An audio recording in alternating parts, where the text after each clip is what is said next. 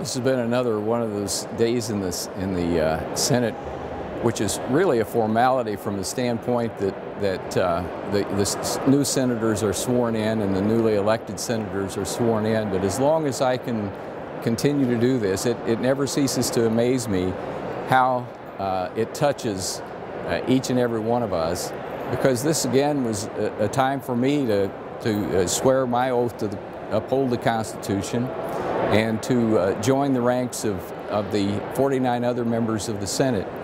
And that is a real honor for me, and I appreciate the votes that I got from my constituents to give me that opportunity to serve again.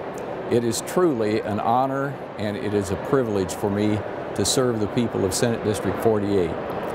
This is going to be an interesting year because we do have the economic problems nationwide, and they affect the revenues of the state of Indiana. So we're going to be put in a position that we're going to have to be doing some very tough, making some very tough decisions, and it's going to be a tough year. But all of that aside, it's still a tremendous honor and privilege to serve you.